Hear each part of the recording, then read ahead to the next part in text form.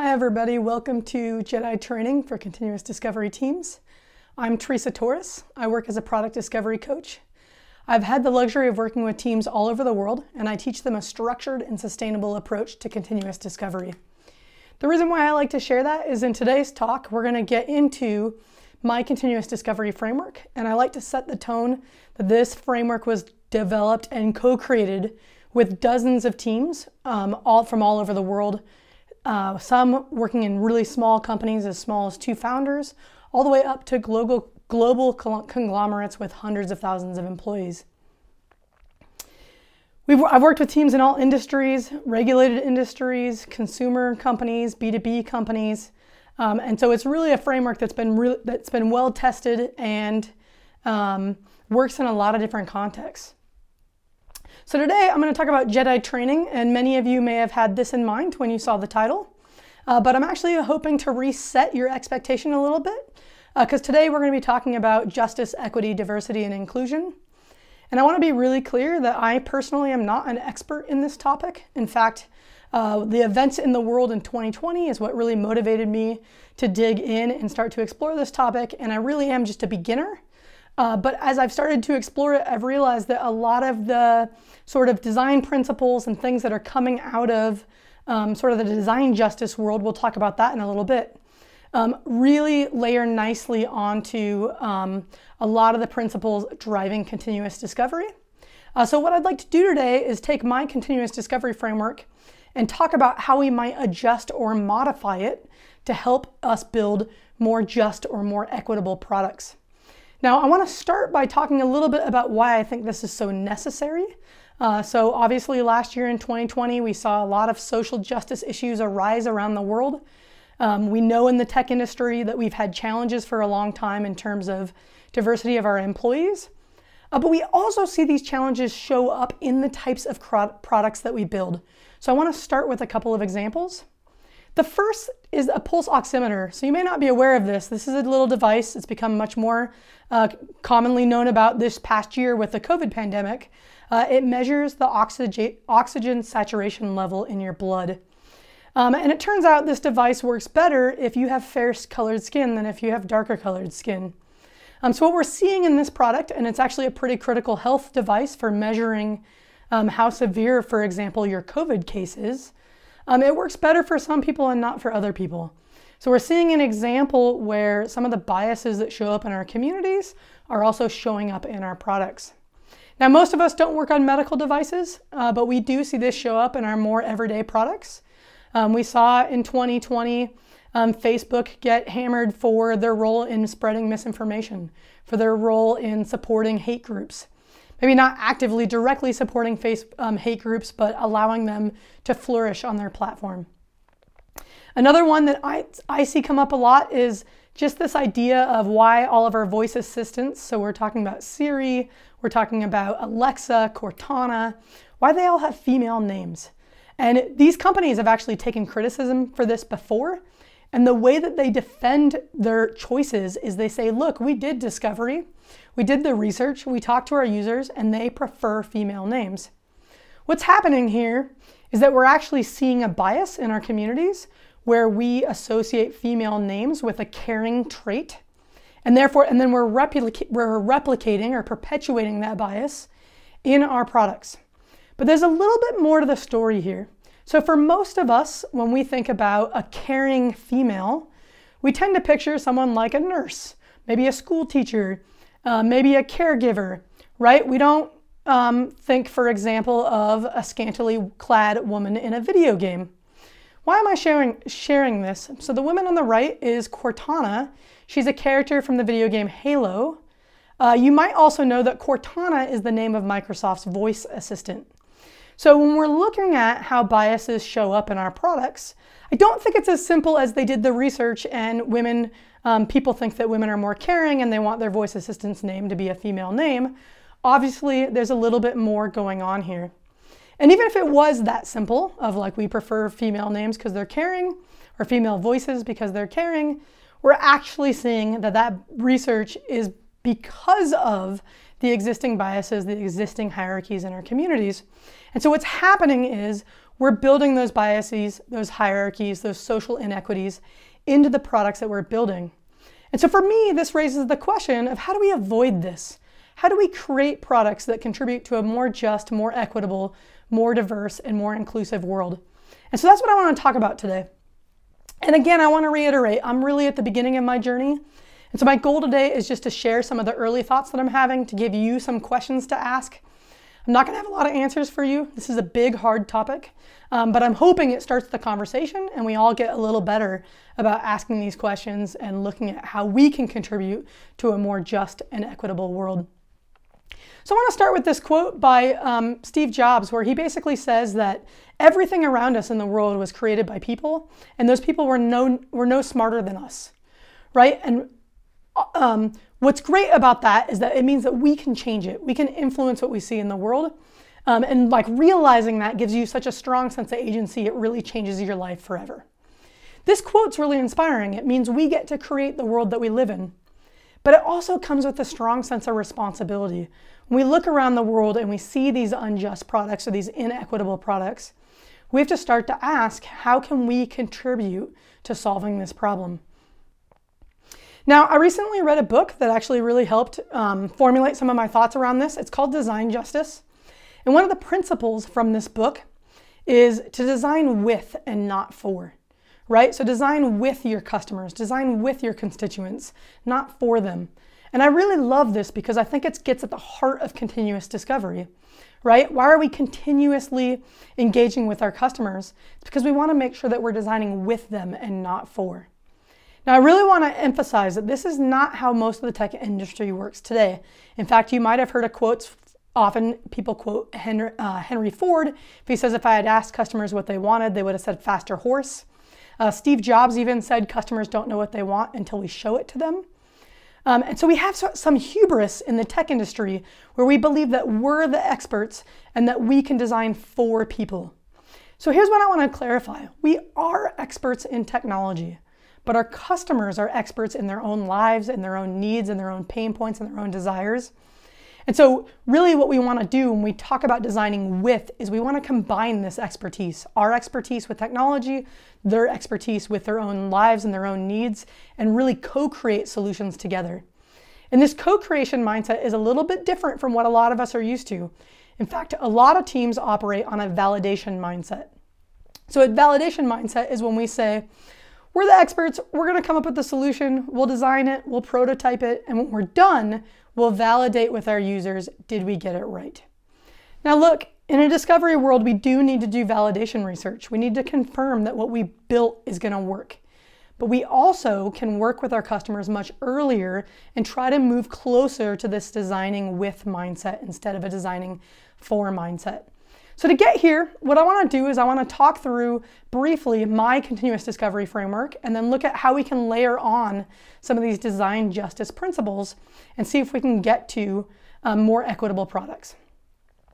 So this is my framework. If you've never seen it before, we're gonna briefly walk through it and then we'll get a little bit more details as the talk goes on.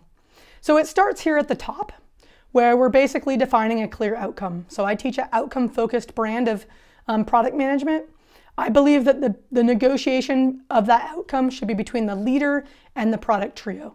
So what do I mean by the leader? The leader is your chief product officer, your vice president of product, your head of product, and your product trio is the product manager, the designer, and the technology lead who are working together to figure out what to build. The reason why this should be a two-way negotiation is because the leader is going to communicate what the business needs. So the business is going to be able to communicate in this moment in time, here's what we need from you. And the team can communicate how far we can get. Now, during this negotiation, I think there's a few things that we can be doing to start to bring in some of these Jedi principles. The first is we need to start by asking better questions. In fact, this whole talk is going to be grounded in giving you a set of questions you can ask to start to evaluate the Jedi impact of your products. So are you building just equitable products that support diversity and inclusion? So the first question when we're setting an outcome that we can ask is, for the outcome that we're setting, do we have to maximize that outcome or can we satisfice? So if you haven't heard this word satisfice, it's this idea of like, is an option good enough? And why is this important when we're talking about outcomes? So a lot of companies are hyper-focused on growth. That's the business culture that we live in. And when we think about growth, if you work in a B2B context, I'm guessing that your company is really focused on landing large enterprise clients. That's where the big money contracts are. It's the biggest return on investment. The challenge is if all of us in the B2B space focus on enterprise clients, who's building software for the mom and pop businesses? And if nobody's focusing on the mom and pop businesses, what impact does that have on our communities? Who's being left out, right? So this is a question where we can start to think about, if we maximize for enterprises, are we going to live in a world where the only places we have to shop are Target and Walmart? Or can we start to look at, businesses need to make money, that's the reality. So can we start to look at, we definitely need to bring in those big money enterprise clients, but can we also start to look at, can we service our underrepresented folks? Whether that's small mom and pop businesses, whether that's minority owned businesses, whether that's women owned businesses. And one of the ways to think about this, because you're not going to change your business culture overnight, you're not going to remove that focus on large enterprises, is you can start to think about counterweights. So a counterweight is you set your primary outcome, that's the outcome you're trying to drive. You may not be able to change that, it's just going to be maximize large enterprise clients, but can you counter it with a metric that helps you start to assess, are we also serving the little guys? Are we also serving the underrepresented business owners? And so we can use these two questions together to start to assess what impact are we having by hyper-focusing on maximizing an outcome. And for those of you in the consumer world, we see similar challenges, right? So the consumer world tends to be obsessed with driving engagement. And almost even so to the point that we often build addictive products. So the types of questions that we can ask, we probably have to drive engagement. That's what keeps people coming back. That's what pays the bills. But can we look at how to take the edge off the addictive quality? Can we look at who are the people that are maybe getting addicted to our products that we're doing harm to them, right? So if we take a product like Netflix, those of us that work from 9 to 5 or 9 to 6 and we have plenty of discretionary time, if we binge watch a show on Netflix, it's not that costly to our lives. For those of us from lower socioeconomic backgrounds that maybe work 2 full-time jobs at a minimum wage, they have very little discretionary income, an addictive product is going to have a much bigger negative impact on their lives. So again, I'm not saying don't go after the big enterprise clients. I'm not saying don't drive engagement. It's how do we ask these questions about, if we maximize this outcome, who's being left out? Is it possible to satisfy in some areas so that we can create value for the underrepresented folks? And can we set countermetrics, counterweights, to make sure that we're not just focusing on maximizing, but that we're trying to measure who else might we serve, who are we leaving out, how do we affect that? Here's the short of it. The outcome that we choose defines the scope of who we're going to serve. So when you're choosing your outcome, I want you to think about, who are we including and who are we leaving out? Now, no product can serve everybody. Every product manager knows this, right? When you try to serve everybody, we build a product that barely works for anybody. So I'm not suggesting that your product has to serve everybody equally well. What I'm suggesting is that you be intentional about who you're deciding to serve and who you're deciding to leave out, so that we don't end up with these unintended consequences where we have products like pulse oximeters that don't work as well for people with darker shade skin, right? That wasn't an intended consequence. That was because we weren't intentional about who we were trying to serve. Okay, the next part of my continuous discovery framework encourages teams to interview with their customers, to meet with their customers weekly. And the goal of those interviews is to discover opportunities. Now, an opportunity is a customer need, a customer pain point, or a customer desire. This is where we're deciding which problems to solve. This is where that designing with instead of designing for principle really comes into play. It's really easy to work with our customers to identify the right types of challenges to go after. And the reason why I encourage a continuous cadence is we're making product decisions every day, right? Some of them are big. What goes on our roadmap? What strategy do we go after? Some of them are small. Where do we expose this feature in the interface? What do we label this button? But all of them benefit from having customer input. And so as a result, I like to see teams engaging with customers every week. When we do this, we test our ideas before they're ready. We share pencil sketches. We share half-baked ideas. And when we're willing to do that, we start to shift away from that validation mindset that I talked about towards this co-creation mindset, where we're co-creating with our customers and we're starting to design with instead of for. And I can't emphasize this enough. When I talk about co-creation, I'm not saying ask your customers what you should build.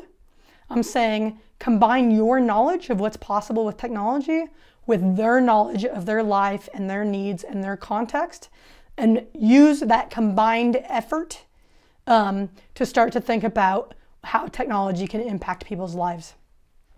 Now, as we're interviewing, we want to think about how do JEDI concepts come into play. The first, if we're using our interviews to discover opportunities, the needs, pain points, and desires that we want to address, we want to start by asking who are we including in our interviews and who are we leaving out, right? So in the tech industry, we tend to be very male dominated, very white dominated, very middle to upper class socioeconomic classes, very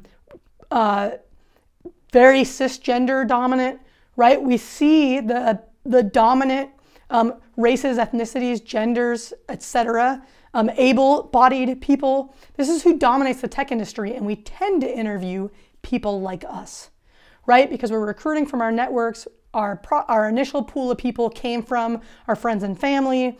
Even if we're recruiting from within our products, we tend to be serving people like us.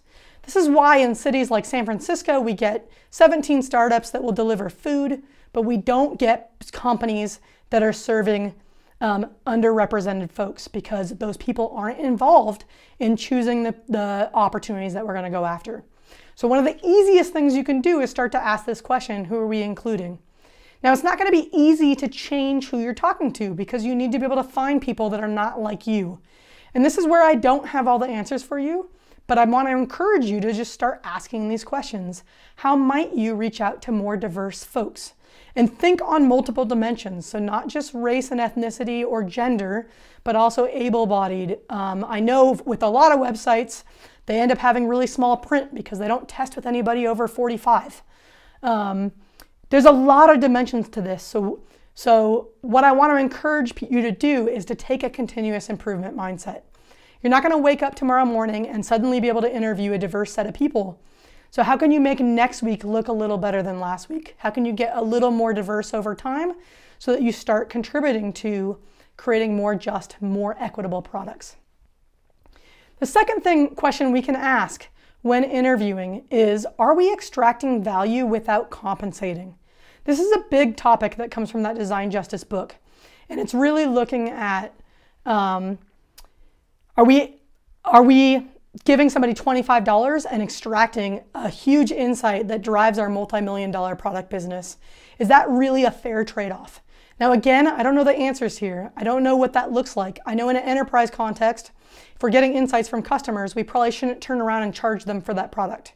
Now, you do need to make money. You need to charge some of your customers.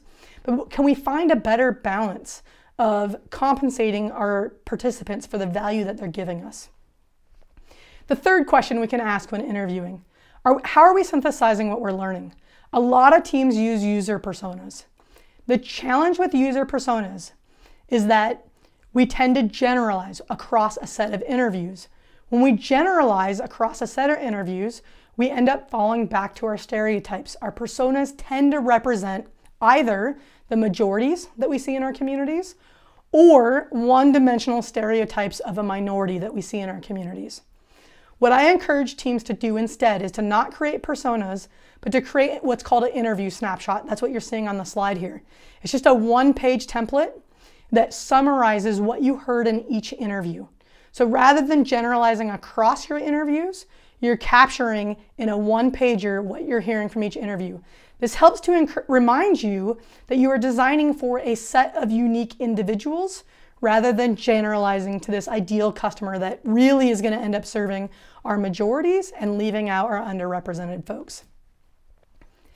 The next area where we can start to look at how we're serving underrepresented folks is when it comes time to ideation. So when we've chosen a target opportunity and we're looking to solve it, what I typically recommend is that the trio start to invite other members of the team and get the more diverse people that are generating ideas, the more likely you're going to end up with diverse solutions and solutions that work for more than just the dominant majorities in our industry. And so this is an area where you can start by, can we invite more diverse folks from our company into our ideation sessions? You can even go further and say, can we invite some of our customers into our ideation sessions? And you can even go further and say, how do we invite a diverse set of customers into our ideation sessions? Now, it's not enough to just invite people to these sessions, but you also need to pay particular attention to group dynamics and who you're listening to. Which ideas get considered? Which ones do you choose to pursue? Because even when we get a diverse set of people in the room, we tend to fall back on our biases that we already see in our communities, where we tend to listen to the people in power, the people in the majorities. So you want to be really thoughtful about who are we inviting and who are we listening to. Now, if you have any women on your team, if you have any people of color on your team, if you have anybody who's not able-bodied on your team, if you have anybody who doesn't identify as cisgender, ask them. They've probably had the experience where they were in one of your meetings, they suggested an idea, nobody listened to it, and somebody in the majority suggested it, and suddenly people glommed onto it. We don't do this intentionally. I believe most product teams have good intent, but the impact is that we're reinforcing the biases that we see in our community. Finally, the last area that we can start to introduce some of these JEDI principles into our work is when we're testing the assumptions that underlie our ideas. So what do I mean by that? Every solution that we consider has a number of assumptions. We have desirability assumptions. Does anybody want it? Are they willing to do what we need them to do? They have viability assumptions. Should we build this? Is it good for our business? They have feasibility assumptions. Can we build it? Is it technically possible? They have usability assumptions. Can anybody use it? Can they find it? Do they understand it? The category that we're pretty bad at in the tech industry that I want you to start thinking about are ethical assumptions. Is there any potential harm?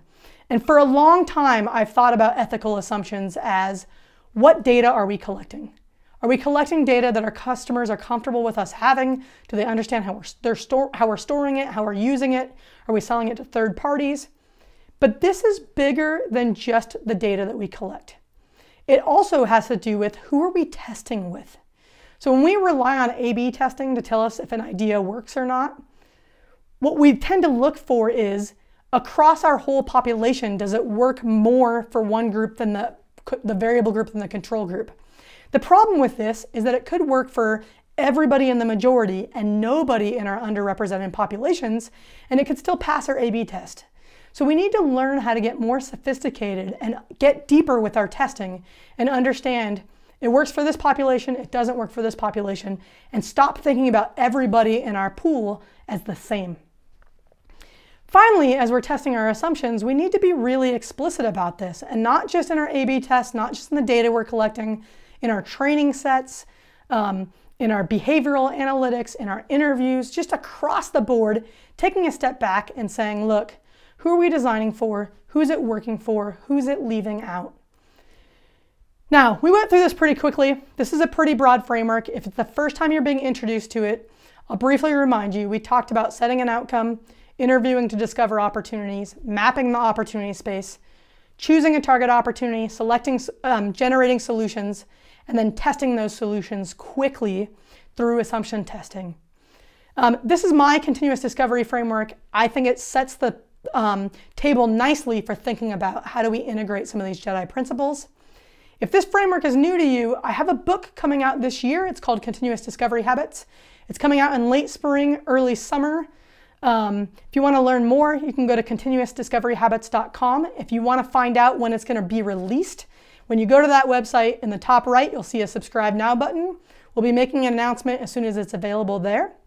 I will be, over the next 12 to 18 months, be working on a companion workbook for this book that starts to layer in some of this design justice principles. So if you want to learn more about this, if you want to dive in, I recommend checking that out. And then, of course, like I said, I'm new to this world. And so I would love to keep the conversation going, answer your questions, hear your ideas. I would love to explore together how we can work together to create more just and equitable products. All right, thank you very much.